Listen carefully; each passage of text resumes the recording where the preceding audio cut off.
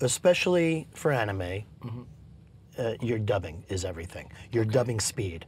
So if you're a great actor, but you can't do that acting within the lip flaps of the character, you're done. So if you're not a fast dubber, that's time and money in the studio. And that's everything at the directing level, because what the actors are thinking, I'm going to do my great art. Do a play if you're looking for art. I've got a budget and I've got time constraints and I need you to be great fast. And I don't want to work with people that do it part-time, which I've also run into.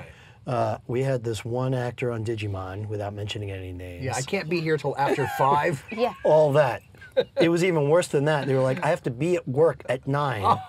Can you come in and record me at 7? Oh my. And I'm like, no, but I can replace you easily with 1,000 other actors. Like this.